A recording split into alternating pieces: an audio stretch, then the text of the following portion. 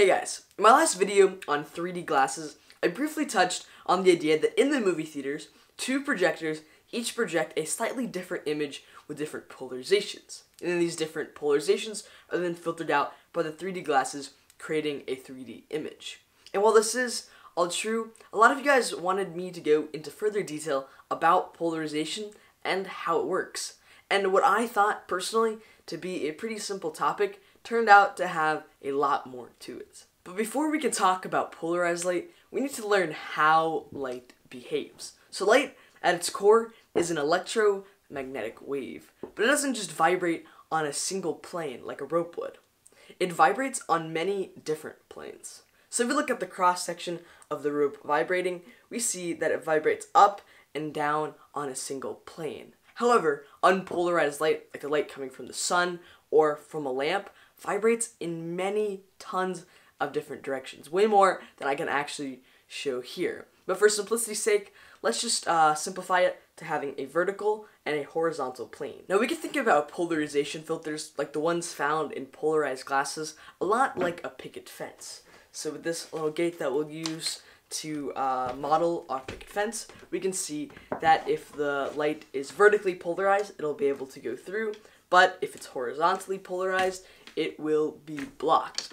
And then, of course, if we flip it over, on the other hand, the vertical light is blocked, whereas the horizontal light is able to go through. Now, the light that comes out of these polarized filters are especially handy when you're out on the water. Now, a pair of regular sunglasses like these will absorb about half of the light, but it absorbs light from all different polarizations equally. If we look out of a pair of polarized glasses, not only is a lot of light absorbed, but also a lot of the glare is also absorbed as well. Think about it. The unpolarized light is coming from the sun at about a 45-degree angle. Now, because of this angle, most of the light that is reflected off of the water is horizontally polarized. So, polarized glasses like these are vertically polarized, only allowing vertically polarized light through. And this blocks out most of the horizontally polarized glare. Now, to make sure that glasses are polarized, we can actually tilt them 90 degrees, only letting in horizontally polarized light. As we can see, all of that glare returns. Now, linearly polarized glasses were great for reducing glare.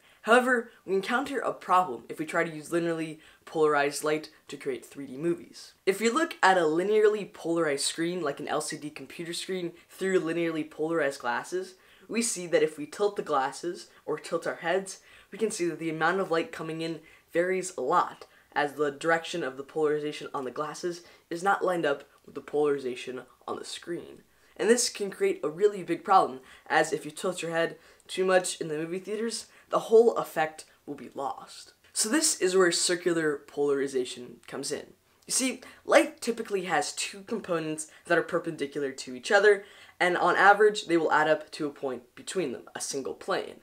And this would actually be polarized light. Just to clarify, it's not a vertical and a horizontal plane of unpolarized light. It's actually a polarized plane that adds up in the middle between the two components. Now, to make linearly polarized light circularly polarized, we need to slow down one of the components by a quarter of a wavelength. And we see that if we do that, all of the peaks of the different points add up to create a circular pattern as they propagate through space. In the filter on 3D glasses, we can actually rip apart the two components and see that we have a linearly polarizing filter, and we have a quarter wavelength plate, which will slow down the one component by, well, a quarter of a wavelength. So in the glasses themselves, one of the lenses is circularly polarized clockwise, and the other is circularly polarized counterclockwise.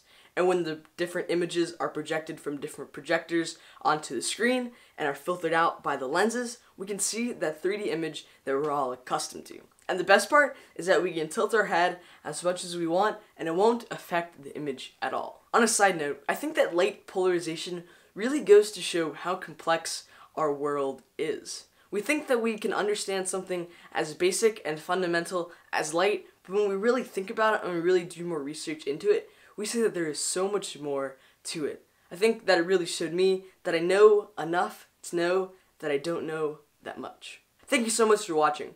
If you enjoyed watching this video as much as I enjoyed creating this video, then please leave a like or subscribe. Thanks. Oh look, it's a dolphin.